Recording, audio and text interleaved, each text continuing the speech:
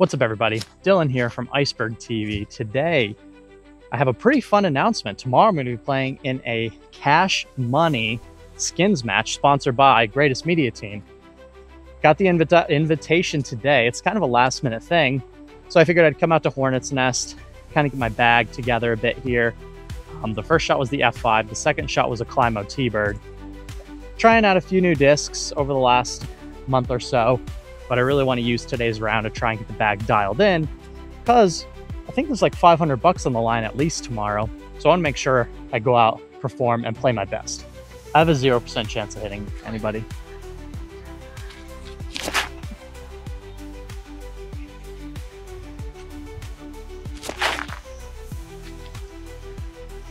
Swing! It would also be good during the skins match to be able to knock down at least one or two circle 2 putts during the day. Just like that. That would be a money-making putt right there. And I'm not sure how many of you guys have ever played skins before, but basically the play style of a skins match, you really just want to go for broke on every single hole, every single shot. You want to try and go for the eagle. You want to try and go for the birdie. You want to try and go for the throw-ins. And there may be a little bit of other strategies that come in along the way. But the aggressive play style and the person that's going to be able to execute the aggressive shot is going to be the person that brings home the money at the end of the day. A disc that's been absolutely money for me lately has been this PFN EchoStar XCal. It's been my main stable forehand driver, and I feel like it's something I can really count on. Just for any kind of stable shot, just like that. That's a great get out of jail shot right there. And to my understanding, I'll be playing against 2 other pro players. I myself, I do play in the MPO division. I consider myself on the very low end of pro players. I've gotten a couple of C-tier wins, but nothing too crazy.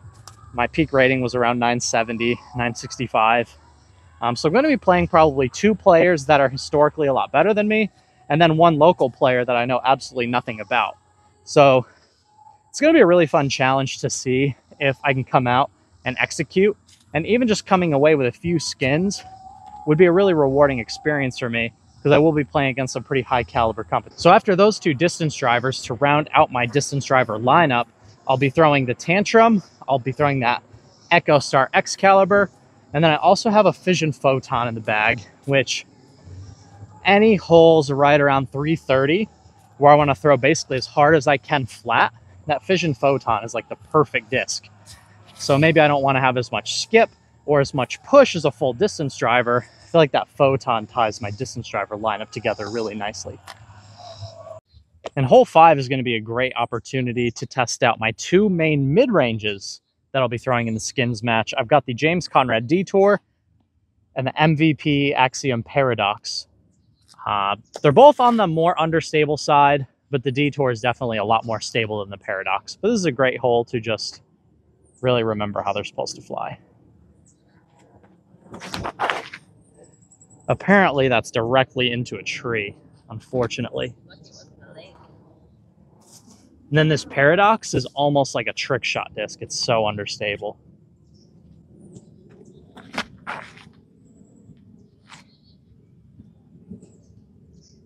But those are 2 mid-ranges I'm really happy with, and I enjoy throwing both of them a lot. And I expect them both to get a good amount of use tomorrow. The Paradox is a pretty unconventional mid. I don't feel like a lot of pro players bag it. But for me, my play style, I like to have 100% confidence that if I want my disc to flip, I've got something that I know is going to flip. That's where the F5 comes in. That's where the Paradox comes in. Anything super understable in my bag, I just love having something I know I can throw in the air, get it to move from left to right. Not only is it a super fun shot, but it's super handy to have when you need it. Got a North Carolina delicacy right here. All the locals say that these type of snakes eat the poisonous snakes, so apparently that's my friend. I think hole 6 is going to be a shot that I need to throw a lot tomorrow, which is where this Fission Photon comes in. Something I can just hammer pretty much as hard as I can flat or on a slight hyzer, but then have a nice controlled fade at the end. I don't want it to turn too much. I really just want it to push straight for as long as possible and then always finish over to the left.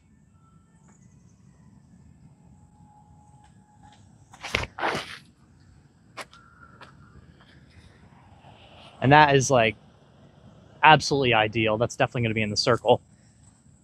Fission Photon is an undefeated disc. If you've never tried one out, I would definitely go check one out for yourself.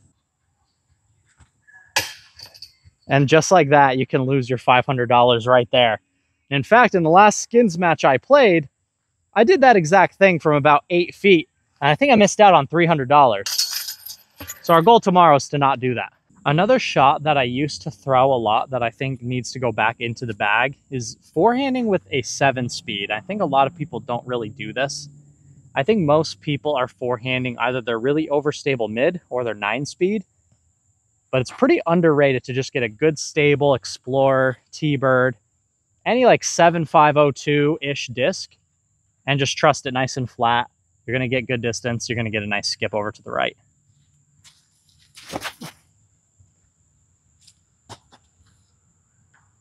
Oh, hit the last branch, but that was a really nice looking shot. We hit this very last branch. That was a shot that was destined for greatness. Oh. All right, off the pole. It's a good line. Needs a lot more height. Oh, I missed the line by a hair, but it was flying to absolute perfection. Fortunately, I found my orange berg. I thought I lost it forever, but we somehow found it. So even on bad tee shots, there's still going to be a birdie opportunity via the berg forehand throw-in. I expect to get at least 1 or 2 of those tomorrow. This is going to be our last hole of the day.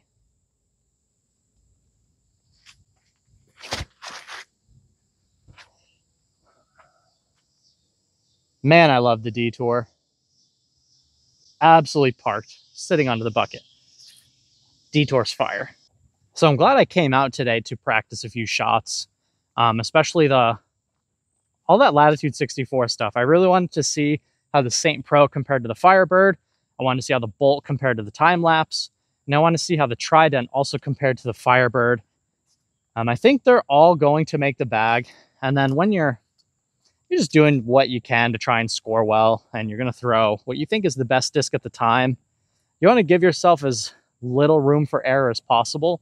Sometimes having a few more discs in the bag can help you do that. And sometimes it can make it more confusing. So hopefully don't make too many mistakes tomorrow. But we'll see the front 9 on the Greatest Media Team channel, which I'll link in the description down below. Then we'll see the back 9 here on Iceberg TV. So make sure you subscribe, hit the notification bell, leave a like. We'll see you guys in the next video, and take care.